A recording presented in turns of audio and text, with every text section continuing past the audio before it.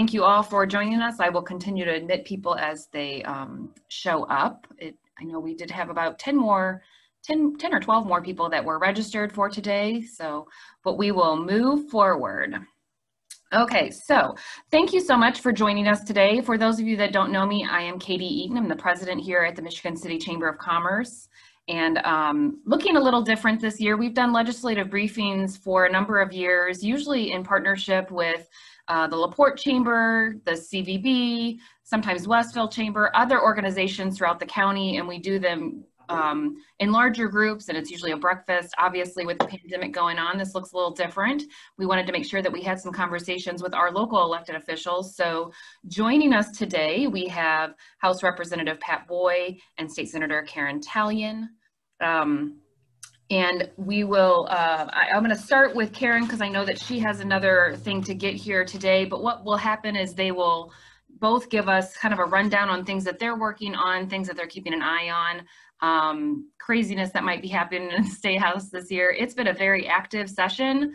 I know here at the Chamber, we've had quite a few conversations of just some of the hot topics that are happening, so we'll definitely get to those if they don't come up in their presentations. But State Senator Karen Tallian has served in the Indiana State Senate since December 2005, when she was elected to fulfill an unexpired term. Tallian was reelected in 2006, 2010, 2014, and 2018. She represents Senate District 4, which includes portions of Porter and LaPorte counties, and previously included portions of Lake County. She is a graduate of University of Chicago with a bachelor's degree in philosophy and psychology. The senator's postgraduate work includes an associate's degree from Chicago's Harrington Institute of Design. She graduated magna cum laude from Valparaiso University School of Law, and she lives in the Portage area. So at this time, I am going to turn it over to Senator Tallian to give us some updates on things that she's working on. She was briefly mentioning some amendments that she's reading through today, and I know she's got a very busy schedule. So happy to have you join us today. Thank you so much, Senator Tallian. Well, thank you. Thanks for doing these. You know, it's been very difficult to have our usual little town hall meetings and all those things that we normally do. I'm going to end up doing one later in March.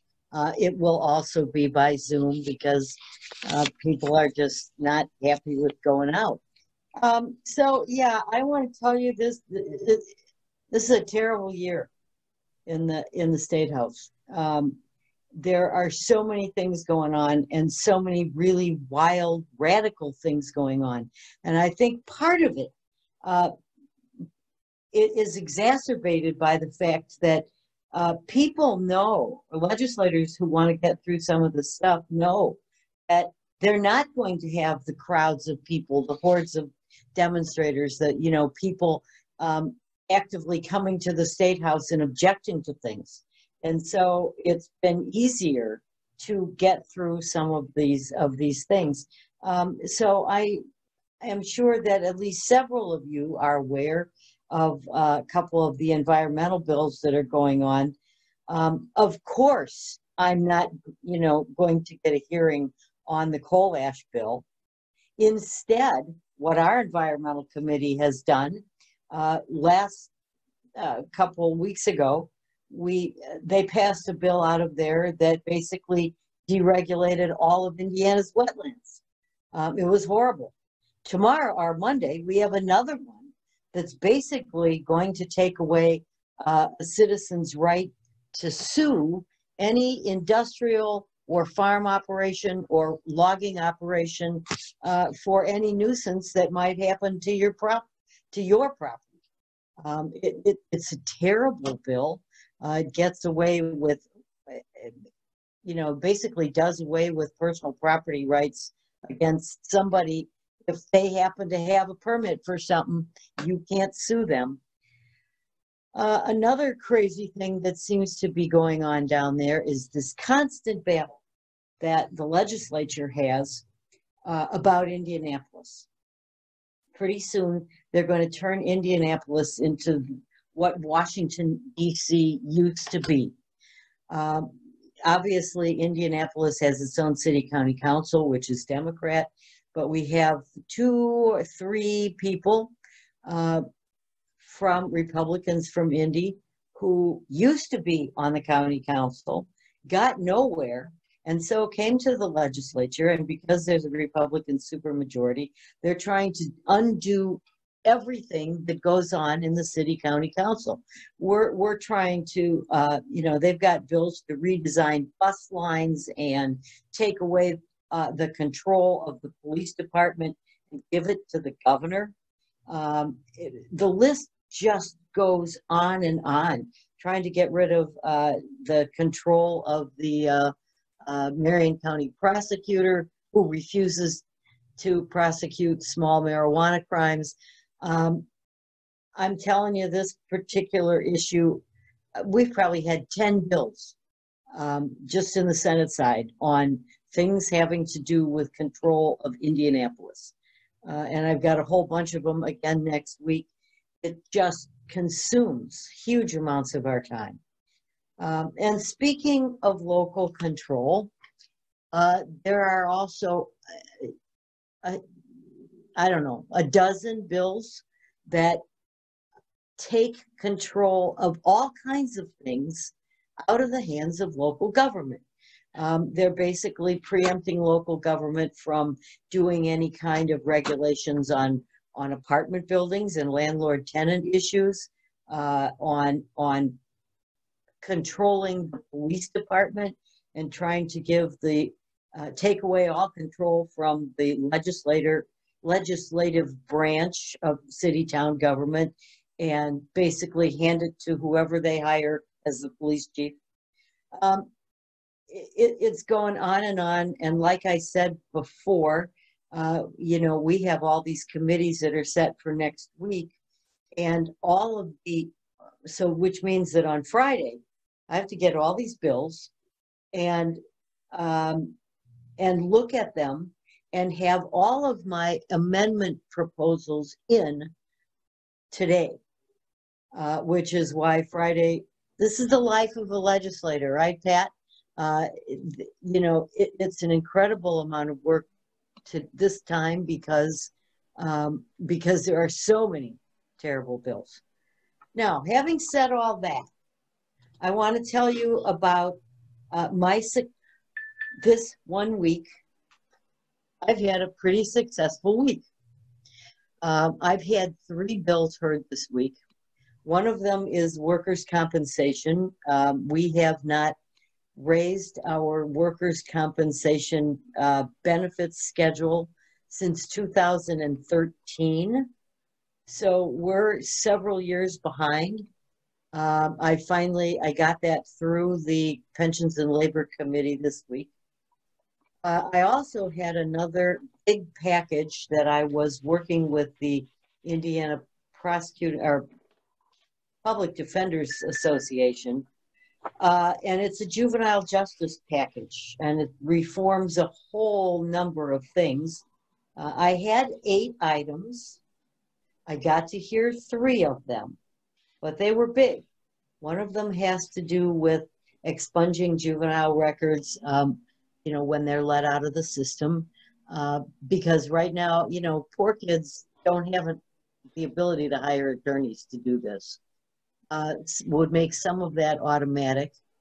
The other thing that it does is to set up a whole bunch of rules involving having kids in adult jails.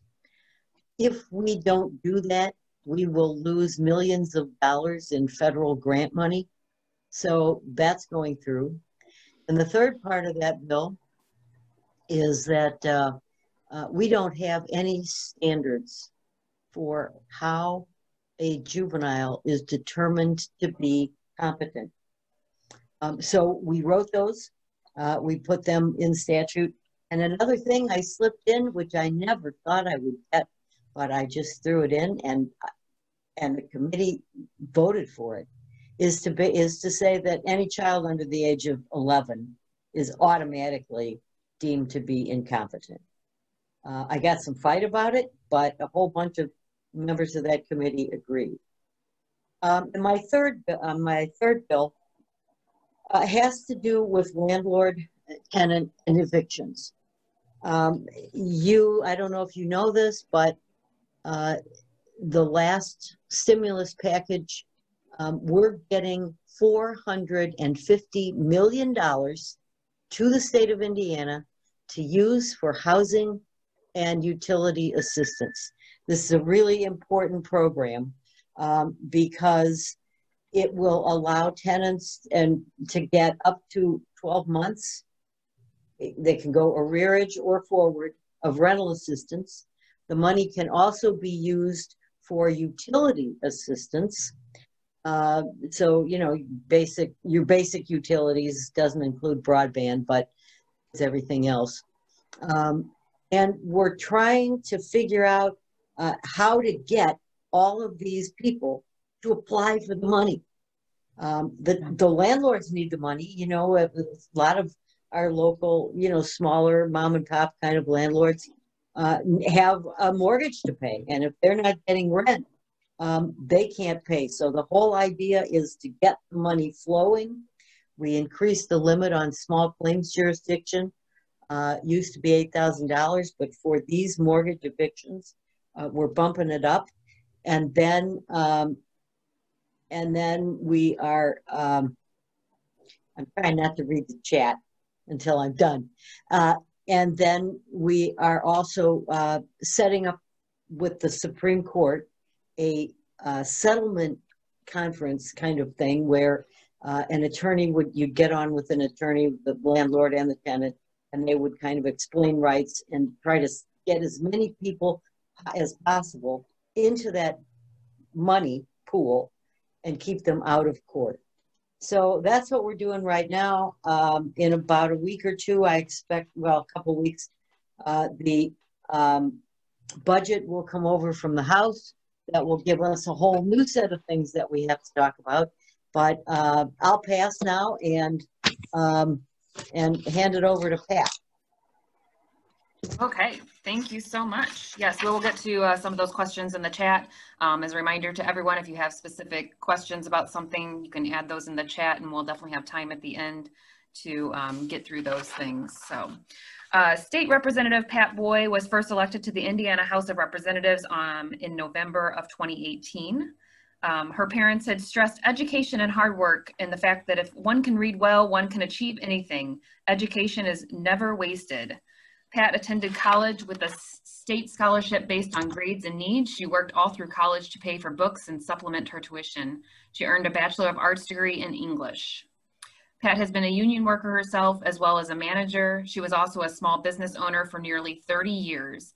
Pat and her husband operated a secretarial data management business in their home from 1988 until just after his death in 2016. Her experience includes budget, economic development, community development, and labor negotiations. She has worked with both Democrats and Republicans as a member of the Better Government Study Group, which hosts educational forums on government in LaPorte County. Pat also served on a nonprofit board for many years as a representative to the Drug-Free Partnership. Pat, we'll turn it over to you. Good morning, everybody. Thanks, Karen, for all you did. I haven't gotten anything heard in committee. It's very frustrating this year, very frustrating, because the committee chairs control everything and they are all Republicans and they listen to their leadership on what they're going to hear. I did have an opportunity at one point to have my bill on coal ash heard in committee, and Representative Gutmann was really kind of interested in it, and then he kind of went downhill on it, and he said, leadership doesn't want me to hear this bill. I said, why not? They said, we don't have enough information on it. Okay, well, I'm inundating him with as much information as I can find, but I don't know if it's going to get anywhere. So I'm going to push to see if I can get a summer study committee on it. He didn't want to do that either, but he was also under the impression that what they told him was the commission is looking at it. He couldn't tell me what that commission was. It's not the IURC, and it's not IDEM, because IDEM has said specifically they are not going to make a rule on coal ash. So we need to do it, but it's not getting anywhere. It's very frustrating. I got another letter today from Beverly Shores. Beverly Shores is stuck between the Bailey coal ash sites and the Michigan City coal ash sites. It's like right in between them. And they've got 25 feet of coal ash in the ground at Bailey. And in Michigan City, I think it's deeper than that, although they do have some lined ponds. But they're all over the state. There are places that have coal ash ponds that are right next to water or in a 100-year floodplain. And it'll poison our water. Right now, I have a filter in my apartment. I bought a filter pitcher because the water tastes so bad here. And it comes from the White River, which is right alongside the Harding site for their coal ash ponds. And it's just scary that the arsenic and the thallium and the radium and everything else that's in coal ash will go in our water. I'm very passionate about this one. I did have a lot of other bills. I had one for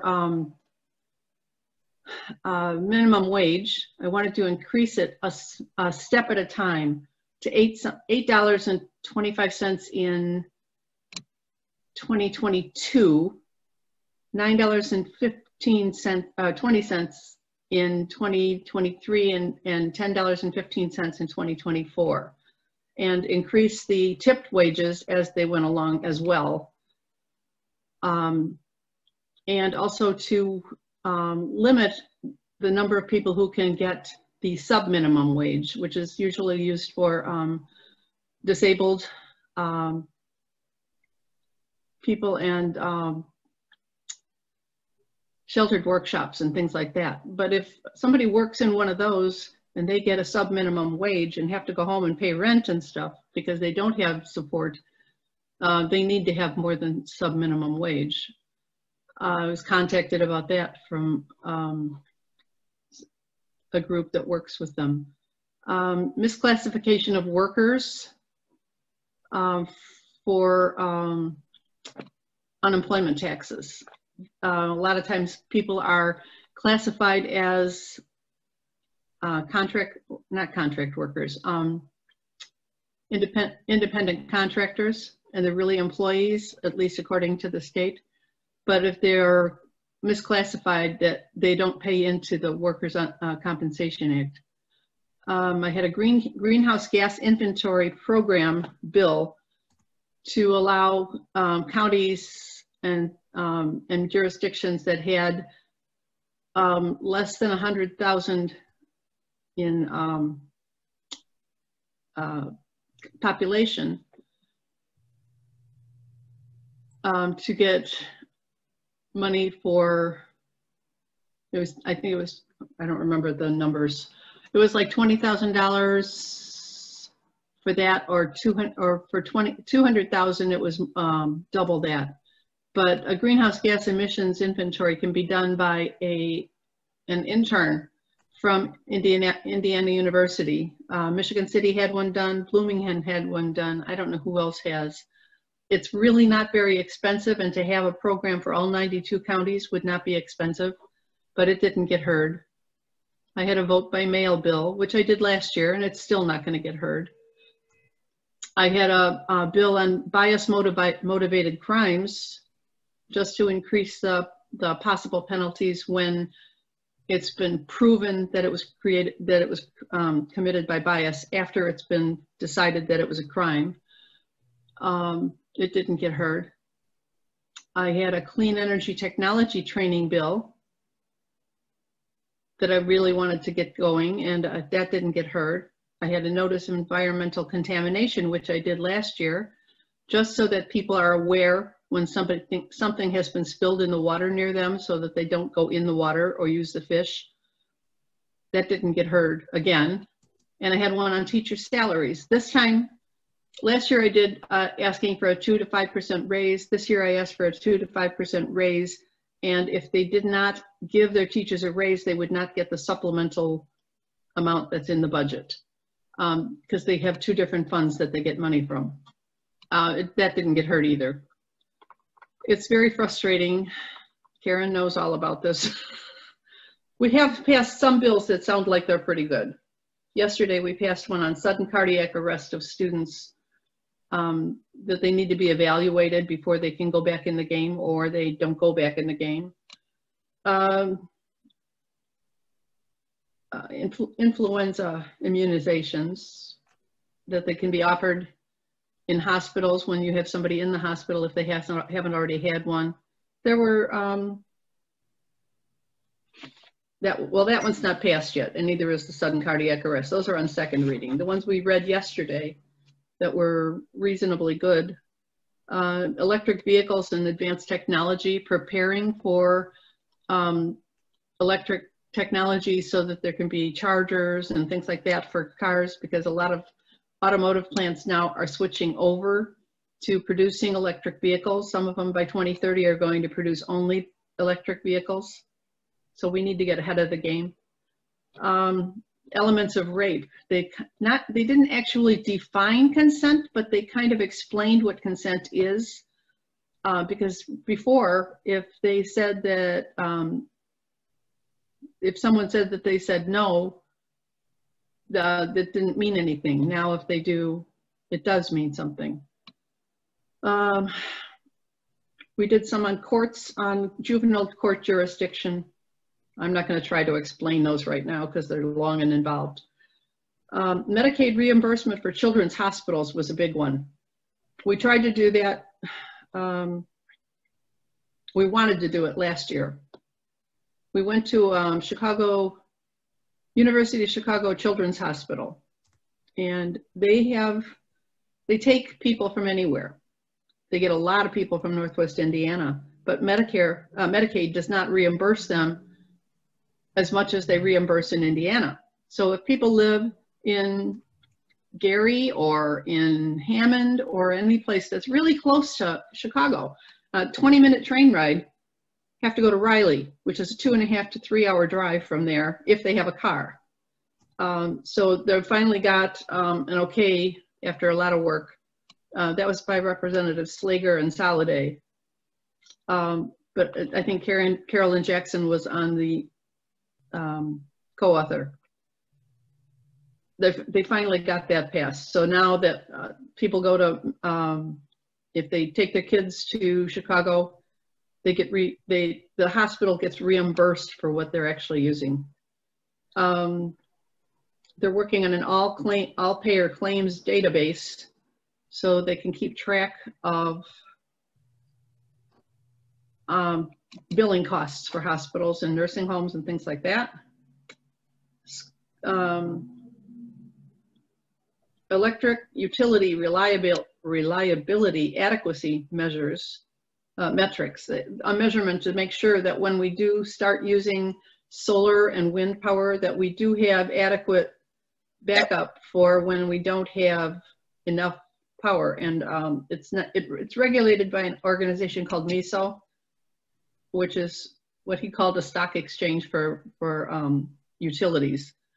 It's when you have not enough power in one area, they reroute it for you. And if you have too much, they reroute it someplace else where they need it. It's a very complex system. And now they allow adoption petitions to be filed in any county if there's no objection from parents or everything has been settled. We voted down the civil immunity related to COVID-19 in SB, well, we didn't vote it down. I voted against it. They approved it. They also approved HB 1002 2 weeks ago, I think it was. And I didn't vote for it because they do not cover standard of care issues in nursing homes and long-term care facilities. There have been some really bad horror stories of people who have died and who have been left alone for days in nursing homes, and they're blaming it on COVID because they don't have enough staff, but they never had enough staff before COVID. So now it's just that much worse. It's supposed to relieve businesses from lawsuits that are brought because someone has suffered COVID because of it. But in a nursing home, they don't have a choice. They have to be there. So they should be, they need to be protected. There was a story that one of the reps told yesterday about a person who had fallen out of bed. He died on the floor because nobody checked on him for more than a day. I had a letter from a woman who had gone in because she needed nursing care from a knee injury. And she ended up with a scalp infection and bed sores because nobody tended to her. Nobody did anything about it. And when they had to take her out of the nursing home, the daughter and her husband said, you know, we have to take her. We have to put her in the hospital. And they made them sign a document that said that they were removing them against medical orders, which is just ridiculous. And the fear is that with not specifying nursing homes, as it came over from the Senate, people will have a really difficult time because they have to prove gross negligence or willful misconduct rather than just violating standard of care. And, you know, people make mistakes and people miss things, but we have lost 5,000 people in nursing homes since COVID started, and it's not all because of COVID. It's kind of sad. That was just yesterday. We have heard, hang on, I've got my list here. Maybe while you're looking at that, there was a lot of discussion in the chat, and then maybe I'll give Senator Tallian an opportunity to talk about good idea. Some of the stuff around the housing. You had listed that there was some information that might be coming out from the governor's office. If you could maybe just recap that, Senator. Yeah, well, let me say two things. I want to follow up on what Pat said about that those Illinois hospital, the Medicaid charges. I have been working on that for about 1.5 years, even before, you know, before Hal Slager got reelected.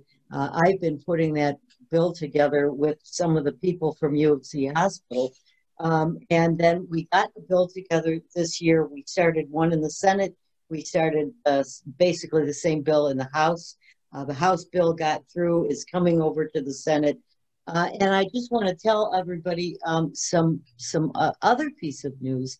I don't know if you all know this, but Mercy Hospital on the south side of Chicago, you know, it's like southeast side, just filed for bankruptcy.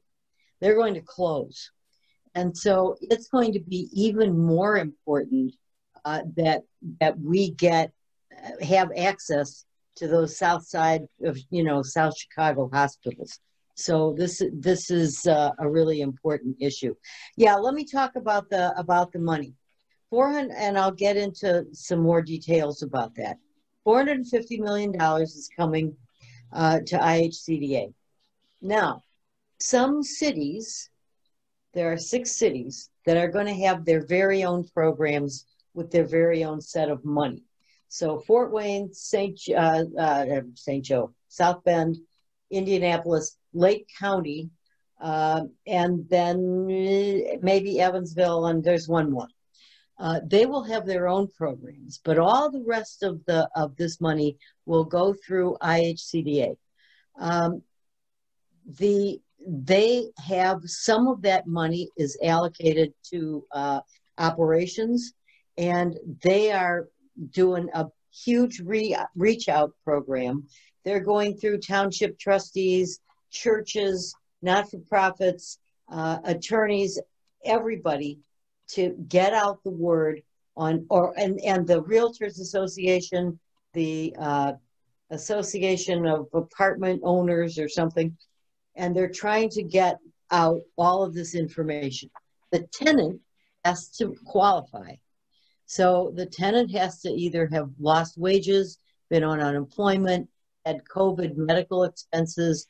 So but once they qualify, they're eligible for up to 12 months of rent and utility bills. So, and this can be for arrearage or going forward, but they just have to show that they've got these qualifications.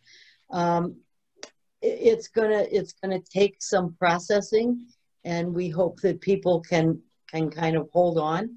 I even have support on this from the Indiana Bankers Association, who, you know, they receive money on the back end from the landlords, right, who have to pay their mortgages. So we are trying to do whatever we can to get out this money. It's a lot of money, and it has to be committed and spent. Well, it has to be committed by the end of September, and it has to be spent by the end of this year. We've got what, 7 months to, or now I guess it's 12, 10. We've got 10 months to spend $450 million. So we got to get busy. Thank you for that. Can I just ask a quick follow-up on that? So I haven't heard anything about that locally, and I'm wondering, you know, who is anyway? Deb, idea I'll tell who you locally why. is doing? I'll Okay. tell you why. The money just was allocated, like, you know, in December, and the feds have just now gotten out all of their quote guidance, which means all of their rules and regs about who's eligible and who's not. IHCDA just got all of that information in the past like 10 days. And so it's going to be out there. It's coming. Yeah, the township trustees will play a big role in that Yes. portion. I know we do county calls with many of the township trustees around, well, we've been doing them through the whole pandemic, and they are very aware and staying up to date on what's going on, and they would be a good contact Right. for those neighborhoods for sure. So I want to go back and talk a little bit about some of the things that we've had questions about just from a business standpoint. Obviously the wetlands topic that had come up and where that stands. And then also, maybe this is more for Pat, but what was, you know, the notice of contamination seems like a pretty easy thing. Like if there's contamination and you're within a certain mileage of that contamination, you should be notified. What's the pushback on that, and why do you think it didn't move forward? Last year when I introduced it, I had actual penalties in it. And it got a lot of attention, but it also got a lot of negative attention because there were penalties. This year, I proposed it with IDEM setting the penalties if there are going to be any, so that it wasn't left up to and it still didn't go anywhere. They didn't even hear it this time, even though I told them it's, you know, it's really lowered. Yeah. It's just, they don't want to do it. They just don't want to make any changes. And I'm going to try it again next year because I have to do it, because people need to know if there's something in the water they're drinking. Yeah. That's not supposed to be there, other than what's already in there. Agreed. Good. And then the wetlands, I don't know if that was in the House or was that in the Senate, I'm not sure. That was in the Senate, and it's coming to the House. Okay. I really don't want to see that. It's a builder's bill. They want to build where they want to build. It's not that hard to file for permits. And they're really, an isolated wetland is just that, it's isolated, but it's still connected to the water sources in our communities because it's frequently a water sink. Sometimes it's a spring or a seep of water coming up. Sometimes it's just a low place that collects the water, but it goes into our groundwater and it filters it. If it doesn't go there and you build on it, it runs off into rivers and streams directly instead of being filtered. So it's not a good thing. And it's not. You want to make any comments on that one? Yeah. So I have been told repeatedly that, oh, this bill is not going to pass the way it is. It's a shot over the bow at IDEM, and we're not going to let it happen the way it is. Now, having said that, they pushed it through the Senate like a freight train. Whether there's already some deal to not have it come out of the House that way or to fix it in conference, I don't know. What I kept saying to them is, look, IDEM has been under the control of a Republican governor for 17 years. And if you guys have some problem with the way that IDEM is running or not talking to you, why don't you go talk to them? Because you've got all the ability to do that. And so there are underlying this entire session is a whole lot of stuff between the governor and the Republican and the sort of right wing of the Republican Party. There are all kinds of bills. Remember, I was telling you to limit the governor's power, to limit what he can do by executive order. Now to do something with IDEM. There are a couple other bills, but there are some schisms in the Republican Party, and I think this is one of them. There definitely are some schisms. When we go into committee to caucus, it takes us about half an hour.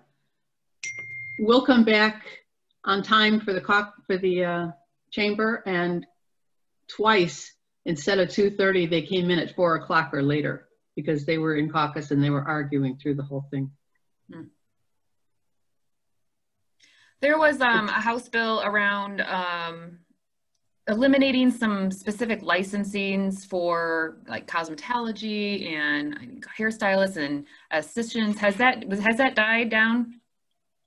Well, we're regulating people who put on, or we're deregulating people who apply false eyelashes. The most important bill of the Senate. But no, I don't see. You know, usually if we start trying to deregulate, usually it's about deregulation.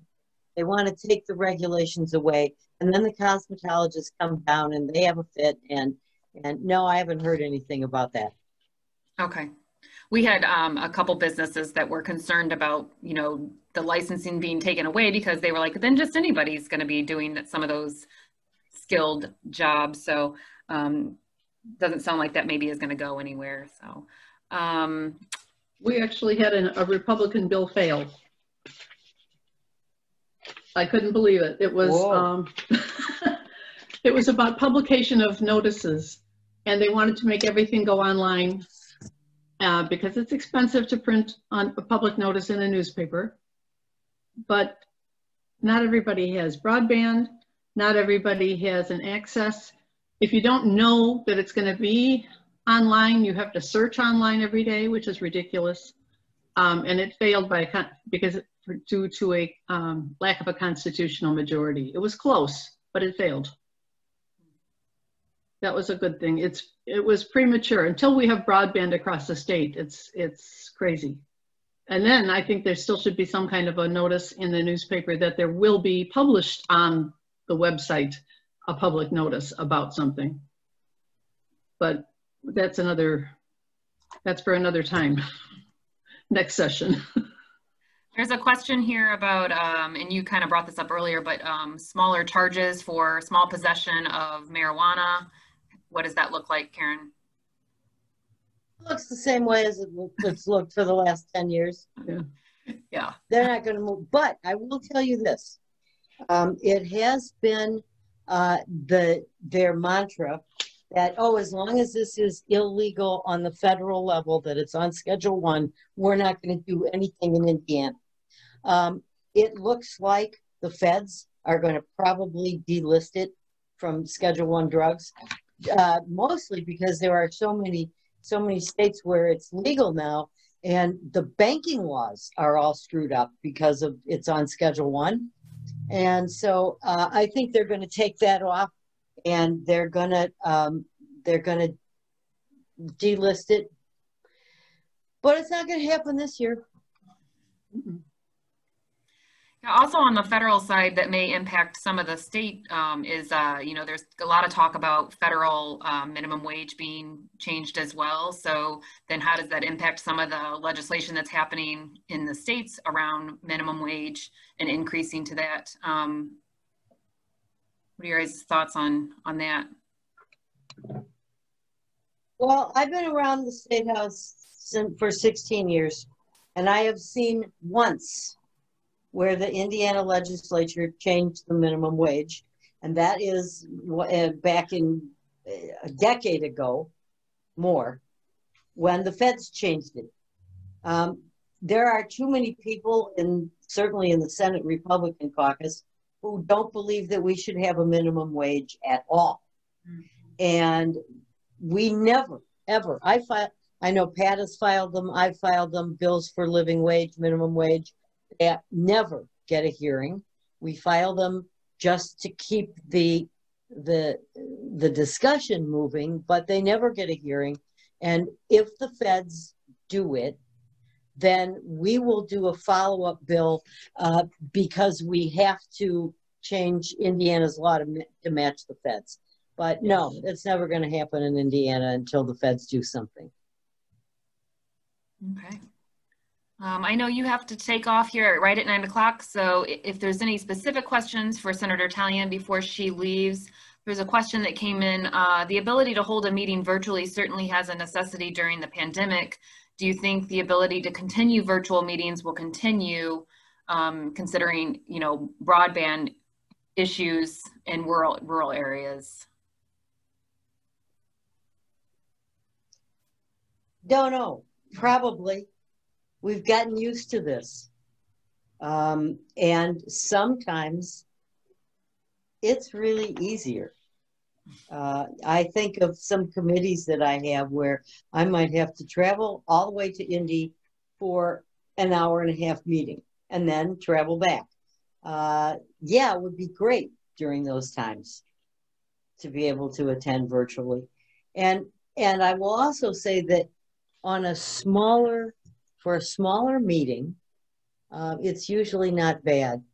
The virtual testimony in committees now at the State House, however, really stinks.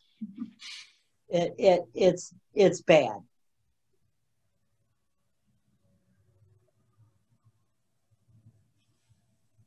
Representative Boyd, having any thoughts on that? Or broadband as well? Maybe I'm looking for the number. There is a bill in the House for public meetings to be held, but it's for cities and towns and counties, not for the state, for them to have their virtual meetings. The state is still going to have public meetings. Right now, the committees meet in one room and the testimony people meet in another room on a virtual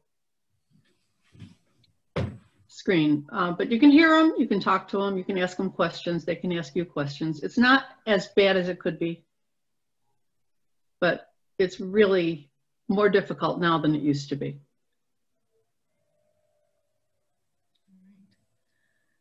Okay. Well, any last thoughts? I know there was some conversation, any movement on legislation around housing for the state of Indiana, or that's always a hot topic with people in the community. Any incentives for housing development or additional anything? Yeah, take away the wetlands. I'm sorry. Yeah. That's